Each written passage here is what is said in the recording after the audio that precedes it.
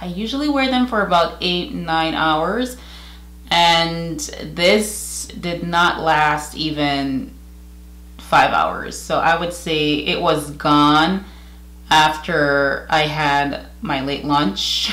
I had my late lunch like around 3 p.m. and half of the lipstick had disappeared. Hey guys, welcome back to my channel. My name is Shemaine and I do lipstick swatches. Today I'll be swatching the Smashbox B Legendary Lipstick Trio lipsticks that have some holiday inspired colors. So make sure that you stick around until the end because I will also be doing a wear test on these lipsticks so that we can see how they perform. So make sure that you stay tuned.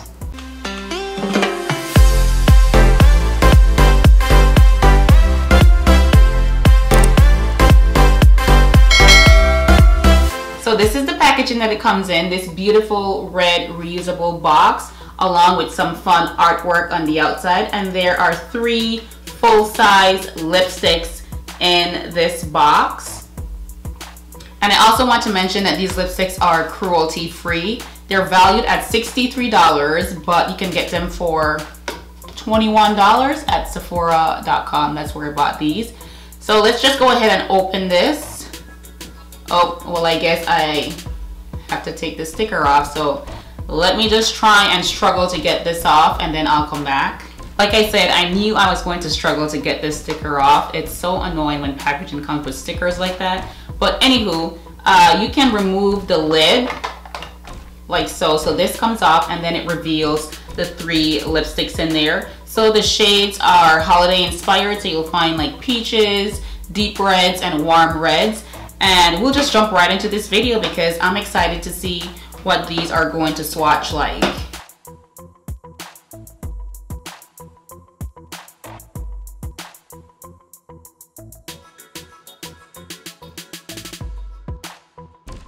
Alright, so this one is described as a sheer brick. It's swatched the way they described it. I just feel like it's not really like a brick color to me. I definitely see a little bit more peach than brick. But this is what it looks like. It's a creamy finish, swatching very nude and neutral-like on my skin tone, which I clearly don't mind, but the formula feels very good.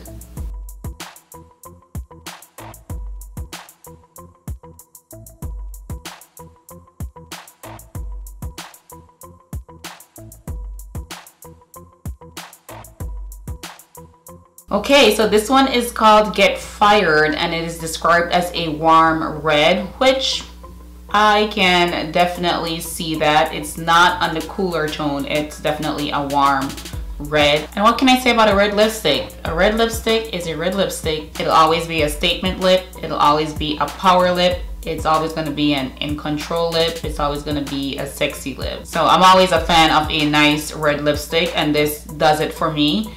These don't actually have any smell, by the way. I didn't notice any smell with the first one, and I did not notice any smell with these. This lipstick is also going to transfer because it has more of a buttery cream finish, but it also has like a shine to it. Do you see that? There's a slight shine that gives it that glossy finish, which I am totally digging. As long as it doesn't like slide off on my teeth, I'll be okay. And so far so good. I don't see it rubbing off on my teeth or anything like that, which is something that you always have to look out for with a darker shade lipstick. And with it being a creamier finish, it's gonna move, so you have to keep that in mind.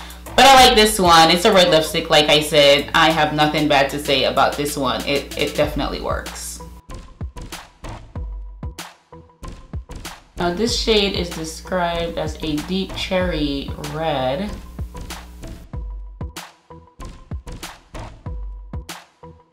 So this is Black Cherry. It's a berry shade, clearly. It's not as deep though. I have worn deeper berry shades before and I think this one is like a mid. Deep berry tones are not the easiest to wear or pull off, especially one with a satin or creamy finish, because all these lipsticks are satin finish. So the thing with that is that it's easy to get self-conscious about it going on your teeth. I hope none's on my teeth right now. I didn't get any with the red one, but then again, I haven't worn it for so long.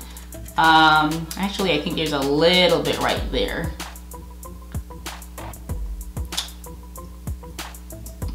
So this is like the oldest trick in the book to remove excess lipstick from in between your lips so it doesn't glide off on your teeth. Because I know that's what's going to happen with these lipsticks, because like I said, they are a satin finish lipstick.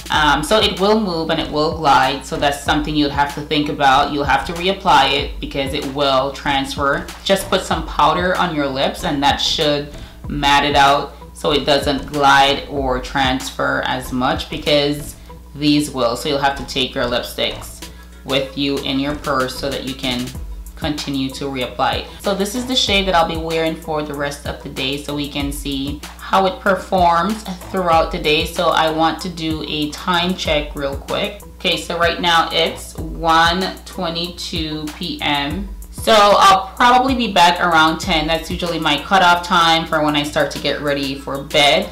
That's when I'll give you my final thoughts on how these lipsticks performed and what I thought about them.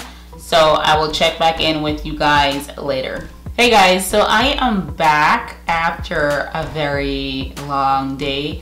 The last lipstick I wore was this one, Black Cherry.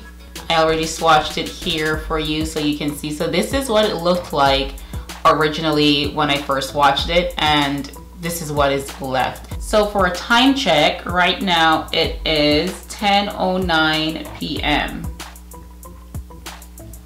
So I pretty much had the lipstick on for 9 hours. Yeah, I usually wear them for about 8-9 hours. And this did not last even 5 hours. So I would say it was gone after I had my late lunch. So I had my late lunch like around 3 p.m. and half of the lipstick had disappeared. By the way, I had pasta, so of course I had to choose the worst of the worst food. But hey, I need to test this lipstick out, so why not? But I would say by 5 o'clock, it looked more like a tinted lipstick at that point. Almost half of the lipstick was gone. So that was that, and this is what the remainder of the lipstick looks like. Usually I do still have some lipstick around the perimeter of my lips, because typically your lipstick starts to fade from your inner lips as opposed to the outer section of your lip is usually the last place where your lipstick is gonna fade from, but it has vanished. So I would say the wear time for me was around 4 hours, and I did not reapply this lipstick because I wanted to see how it would perform throughout the day. So at the end of the day, there are different variables that you have to consider, like what types of food that you eat, what are you drinking? Are you drinking with a straw, or are you drinking straight off the glass? There are lots of variables that we have to consider, but I chose the worst of those variables. I had pasta and I did not use a straw or anything because I wanted to see how it held up under those circumstances. So that's my review of the Smashbox B Legendary Lipstick Trio. They are great lipsticks for those people who suffer from dry skin like myself. I do suffer from dry skin, but if you're not comfortable or don't want to deal with the high maintenance factor of a lipstick that transfers or that glides on your teeth, then you might want to stick with a matte lipstick because that's more low maintenance. Once it's on, you really don't have to worry much about it.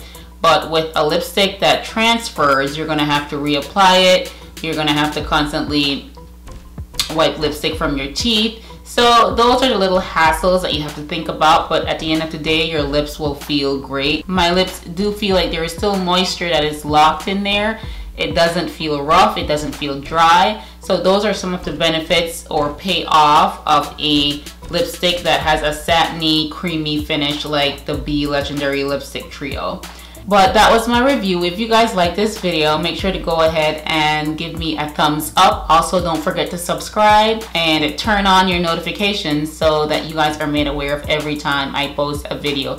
It does help my channel out, and it does help me to continue to provide more lipstick swatch content like this for you guys so that you don't waste your money. Who wants to waste money, especially in these times, right? So I do appreciate all the feedback and all the new subscribers.